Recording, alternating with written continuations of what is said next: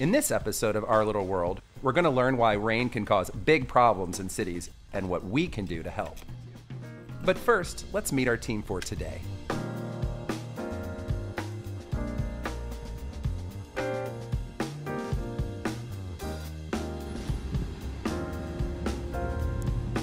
Hi, my name is Hamza, and I would like to learn more about sewage water. Hi, my name is Joylyn, and I want to know what cities do with stormwater.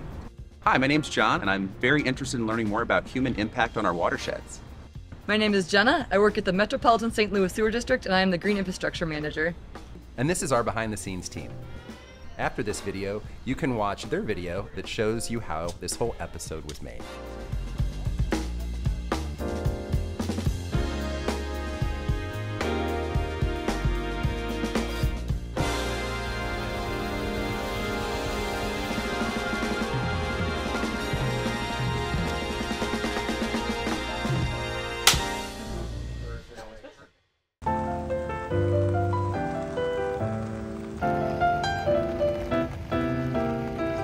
Every time it rains, all that water has to go somewhere. You might see it gathering in puddles or running down the street. This water is called stormwater. In forests or fields, when rain hits the ground, the soil, plants, and trees slow the water down, and most of it can soak right into the ground. That helps prevent flooding and keeps the rivers and lakes clean. But in places like cities and towns, so much of the ground is covered with roads, sidewalks, buildings, and parking lots. And when it rains, water can't soak into the ground like it would in a forest. So people design drains and sewers to move the water out of town. But when the stormwater rushes off these hard surfaces in cities, it can pick up pollution, like chemicals, dirt, and even trash, and carry it right into our streams, rivers, and oceans. And sometimes in big storms, it can cause flooding and wash away soil, roads, and even houses or buildings. So why does this happen? Well, the problem is how fast the water is moving and how much of it is moving. When the rain falls in cities, it doesn't get the chance to slow down or sink into the ground. So the rain from all the roads, sidewalks, buildings, and parking lots all heads to the same sewers at the same time. That's a lot of water, and it moves quickly. But if we can slow the water down or stop some of it from getting into the sewers all at the same time, we can prevent a lot of these problems. And one way to do that is with a rain garden. Rain gardens help to slow down and hold the water and let some of it soak into the ground before it can make it to a sewer.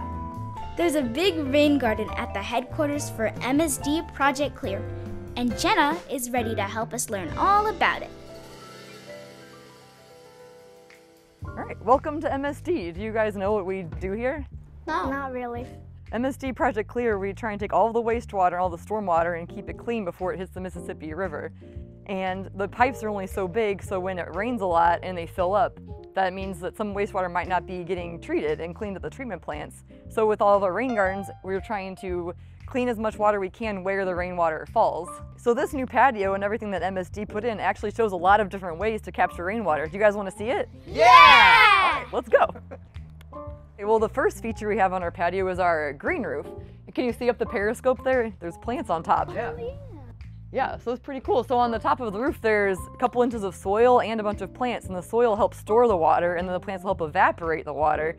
And you can put this on top of any building to really help reduce stormwater in the city from running off. Do you need certain plants on the roof, or can you use any plants? That's a good question. You probably wouldn't want to put a tree on the roof because tree roots would go really deep and it wouldn't be able to grow up there. So yeah, we'd use a certain type of, we call them native grasses or native plants that won't grow too tall and have roots that are too deep. So after the roof soil fills up, if there's a really big rainstorm, then it also runs down this chain into the rain barrel, and those will store the water, and then there's a pipe there and you can reuse it to water all the plants during a dry season. And then we can walk down here, and then these are all the Cascades rain gardens, and then we also have more rain chains. These are almost like the gutters you have at your house, except fancier. So the water will come down from the roof and then run down the chain into the rain gardens. Also, I noticed that they have these little, like, they're all in circles and like the circles kind of overlap. Is it there so it's like easier to catch the water, or like why is it there? Yeah, I think the circles will just slow it down. It can run around the side instead of just splashing straight down. And that would cause the soil to kind of erode, and we don't want all the soil and plants to erode away. I think the last thing we have to look at is our pervious paver, so we can go back over here. So see how it's different from the regular concrete? Yeah. So it has pores, and there's also gravel underneath, so you can store about 6 to 12 inches of rainwater under these. So that's why we have them all here, and then sometimes you'll see parking lots with them. We could do all of this at home, right? Yes, you could do all of this at home. Yeah, if you have a patio in your backyard, you can put in this, and then you can definitely put in a lot of native plants in your backyard, and if you really wanted to, you can get fancy and put a green roof, because those are pretty cool. Yeah, and especially rain barrels. If you want to put a rain barrel off of your gutters, that helps keep all the water in your house and reuse it on your yard. Okay, do you guys want to see one of our bigger rain gardens and where a lot of this water ends up? Yeah. Yes. Okay, let's walk over there. So this is I think our biggest rain garden. So you can see, do you see where the curbs kind of have those V shapes cut out? So that's where the water from all of the parking lot can run down into the rain garden. So then all the water collects here, and then we have some more big plants to help soak up the water as much as possible. And then if it gets really full over there, that's kind of hidden out, is where if it fills up, it'll still go into an inlet and then out to the pipes in our street and then go to the treatment plant. But this is supposed to capture most of the water from the parking lot. It would have to be like a really, really big storm to go in that inlet. Do you guys want to learn how to make your own rain garden? Yes! All right, let's go. To get you started on your own rain garden, let's go over how to pick the perfect spot, how to get it ready, and which plants will make it work well and look great. First, let's find a good location. Rain gardens need to be in places where water already likes to go, like a low spot in your yard or at the bottom of a gentle slope. Once you've found your spot, it's time to start digging. Not too deep. Rain gardens only need to be a little bit lower than the ground around them. After your hole is ready, choose plants that like being in water sometimes, but can handle dry days too. Bright flowers, tall grasses, and small shrubs all work well. Native, local plants are the best choice because they're used to the weather in your area, and they'll attract local pollinators like butterflies and bees. And just like that, you've got a beautiful rain garden that makes a big difference for your community and ecosystem. Now let's join Hamza, Joylyn, Jon, and Jenna as they build their own rain garden together. Let's grab one and we'll carry that together as well. These bags are pretty quick. We'll put ours There we right go. here. Nice, Hamza. Sweet. Nice. And you do musical theater too. And it's or not okay. So we can put this right there. Okay. Treat it. Yeah. Because the roots, because that is. We hope they're soft soil, yeah. And then you can just like, oh yeah. This is a creek sedge. Oh yeah, this should get deep down here by the water outlet. Yeah. There is this one root.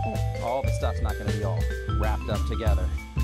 This is definitely really down. Yeah, there's a lot of roots there. Yeah. It's your first time holding the worm? Well, that's awesome. Yeah, it's not gonna. Well, that thing is useful. Jen, I did not need to micromanage that.